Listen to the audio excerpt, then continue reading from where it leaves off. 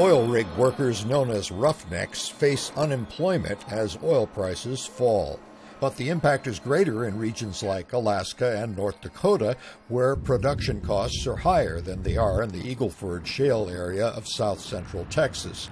Business has even picked up at Rooster Safety in Pleasanton, Texas, where roughnecks buy gloves, helmets, and protective gear. Store owner James Strange says he's now getting orders from company purchasing agents who were content with paying more to established suppliers when oil prices were high.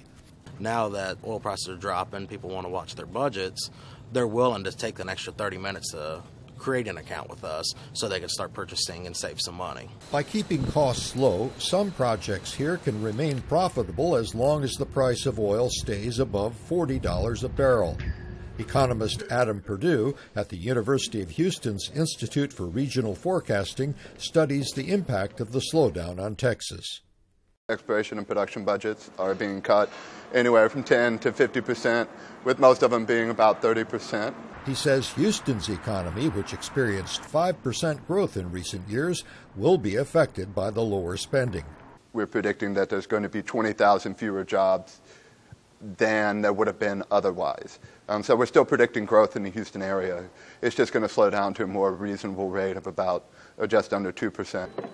The slowdown will also affect companies that make pipes and fittings for oil exploration and production, as well as trucking companies that supply sand and chemicals for hydraulic fracturing, and many other small businesses that serve the energy industry. But low oil prices are a stimulus to chemical producers that use hydrocarbons to make everything from solvents to fertilizer and plastics. Adam Perdue says new chemical plant construction near Houston will keep many skilled workers employed. A lot of these roughnecks that are going to lose their jobs out there in the fields are going to be able to come home and get a welding job or a construction job. Perdue says oil company analysts see prices rising again in 6 months or so as the market glut from expanded production decreases.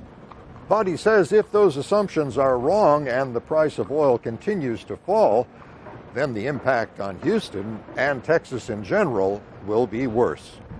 Greg Flakus, VOA News, Houston.